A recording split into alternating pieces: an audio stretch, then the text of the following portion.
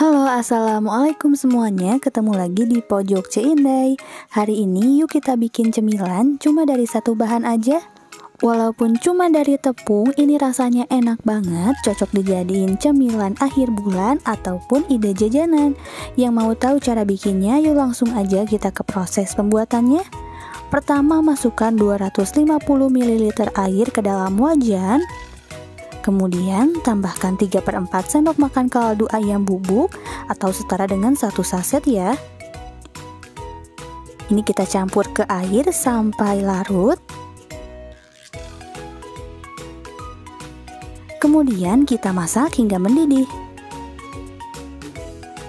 Jika sudah, langsung aja kita masukkan 150 gram tepung terigu atau setara dengan 12,5 sendok makan.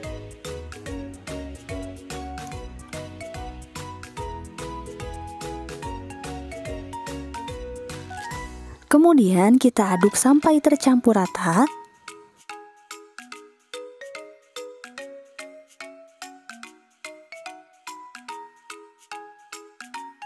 Nah, jadi saat kita aduk seperti ini, posisi api kompornya gunakan api sedang ya.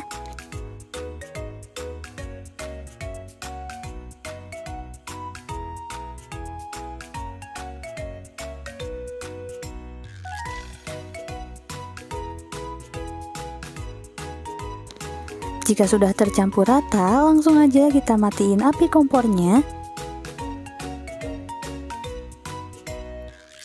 Kemudian masukkan ke wadah.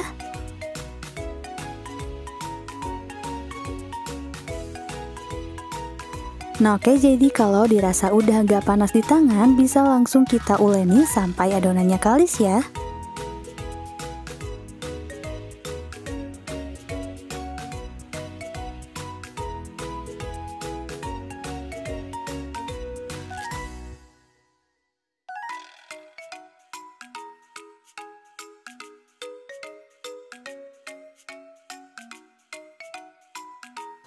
Nah oke, jadi kalau udah kalis kayak gini, langsung aja kita ambil sedikit adonan. Kemudian kita bentuk memanjang.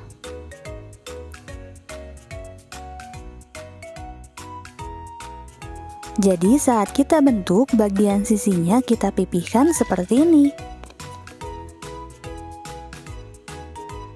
Lakukan hal yang sama sampai selesai. Dari semua bahan yang tadi, hasilnya banyak ya. Setelah itu bisa langsung kita goreng, masukkan ke minyak yang belum terlalu panas.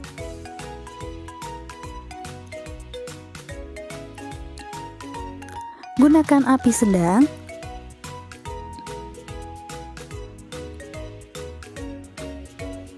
Jangan lupa dibalik biar bisa matang merata.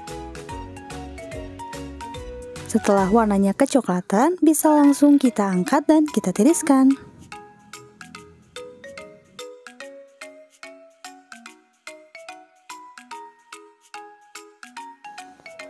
Oke, jadi ini adalah olahan tepung yang udah jadi, bisa langsung kita sajikan original seperti ini.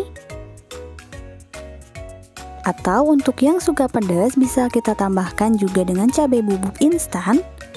Nah, ini adalah hasilnya, enak banget, crispy di luar dan lembut di dalam. Cocok dijadiin ide cemilan di rumah ataupun ide jualan ya. Oke, kalau gitu cukup sekian videoku kali ini. Semoga bermanfaat dan menginspirasi. Wassalamualaikum warahmatullahi wabarakatuh. Dadah, bye-bye.